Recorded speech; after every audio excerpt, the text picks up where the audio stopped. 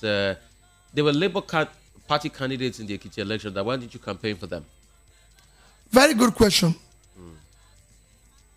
Rufai, I joined Labour.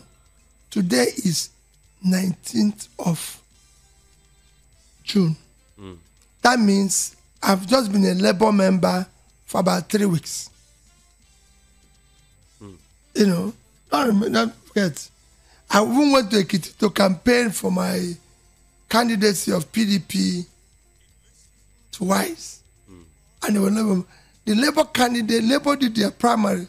The primaries of this election were done, I think, either February or March, several months ago, you know. And when I joined Labour, if you ask the chairman and the end of his team, I said, Chairman, from today that I join you, I'm involved in your activities. Your activities of the past, I will participate or might not participate. Because I don't want to be involved in the controversies of the past. But from today that I'm a member, I'm going to be part of what you people are doing. And that's what I did.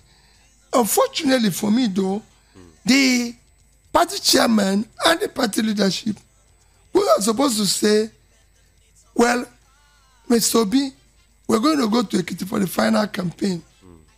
Didn't mention that to me. And quite frankly, I have, as I speak to you today, maybe I have, maybe I haven't, met with the governorship candidates.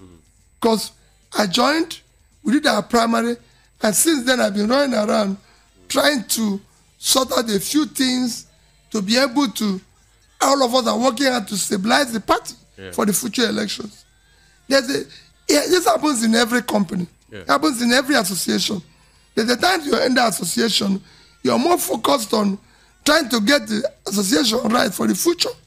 You miss a few of the things it was too close for us to be dealing with Ekiti or Shun election. We'll deal with it. But most